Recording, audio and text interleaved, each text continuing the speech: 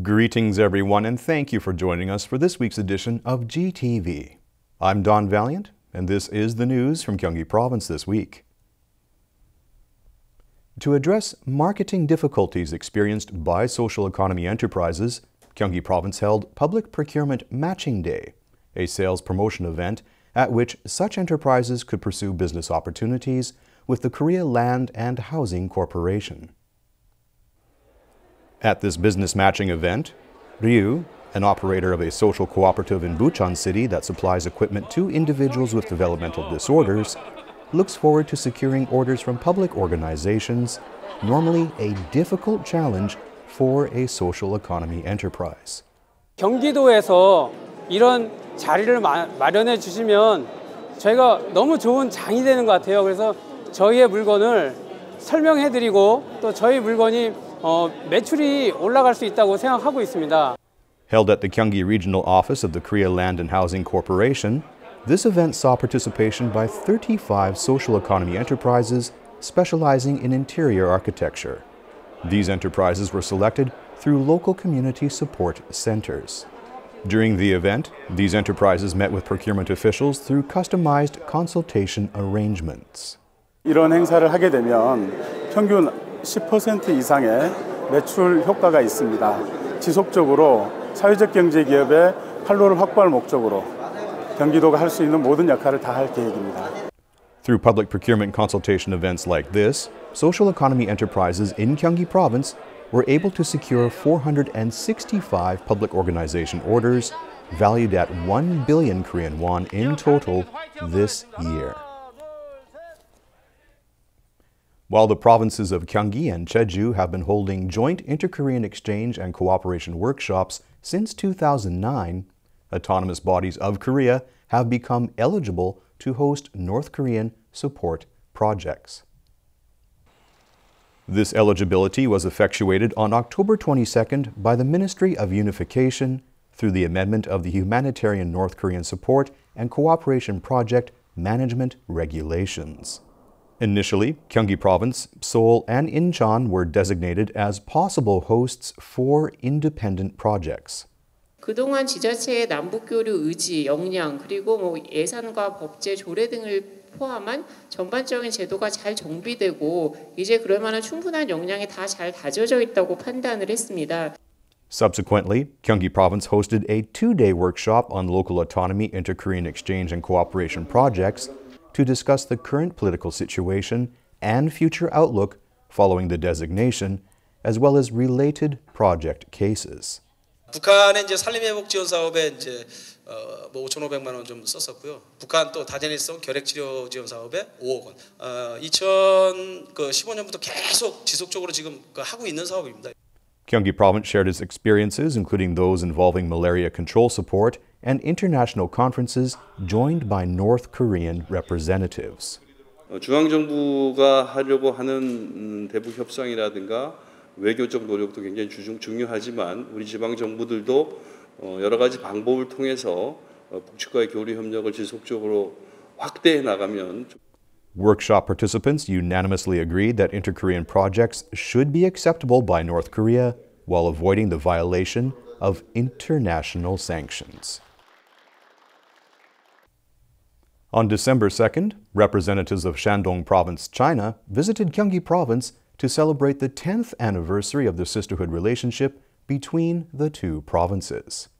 The two provinces agreed to designate the period until 2022 as years of friendship and to strengthen cooperation in every field, including economy, science, and technology. Gyeonggi Province Governor Lee Jae-myung expressed hopes that the two regions could become an international cooperation model, asserting that the current political tension in Northeast Asia should be replaced by new energy for advancement. Shandong Province Party Secretary Yu Jae responded by saying that he expects cooperation between the two provinces will lead to numerous positive results. On November 29th, SMEs in virtual and augmented reality fields presented reports on results of provincial support at the Gyeonggi Business Center in Suwon City. 27 teams introduced new projects they had developed with support from the province since May. This event was followed by consultations with potential investors. Gyeonggi Province recently announced its plan to significantly increase the number of Gyeonggi Happy Town Management Offices, which provide diverse services for local, non-apartment residents, from the current 18 to 110 by the year 2022. At this time of year, Happy Town guards are busy preparing the homes of solitary seniors for winter. After cleaning, they neatly stow away electric cords and replace plastic sheets to shield windows from cold winds.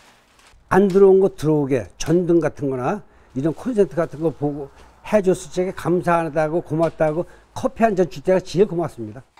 At this childcare center, a Happy Town guard serves as a day teacher, playing with children who have difficulties engaging in outdoor activities.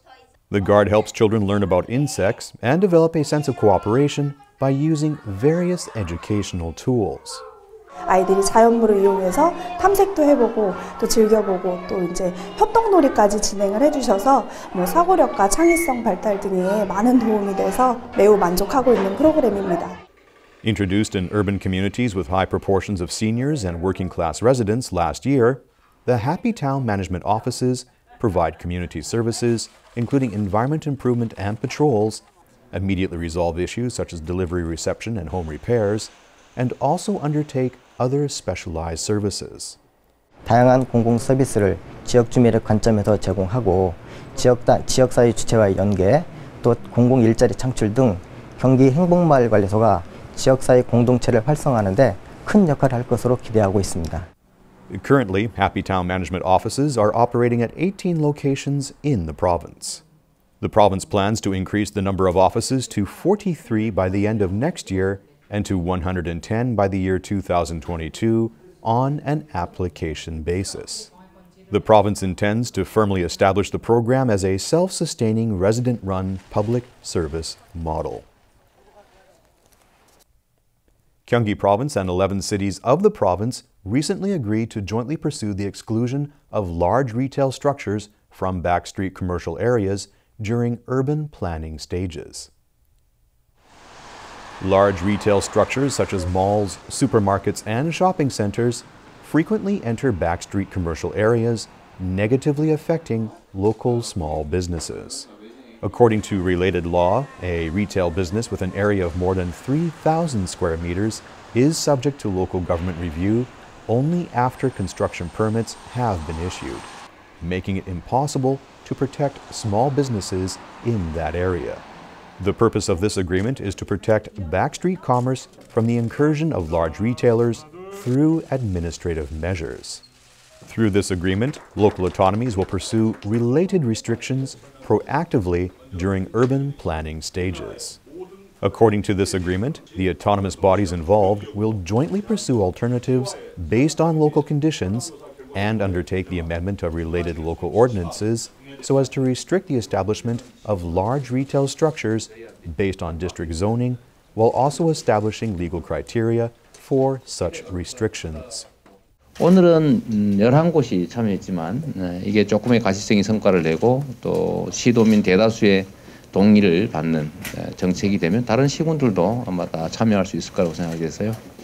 어쨌든 오늘의 이 출발은 정말로 의미 있다고 생각합니다. This agreement marks the first case in Korea in which an area-wide autonomy and its local autonomies have joined together to protect Backstreet commerce.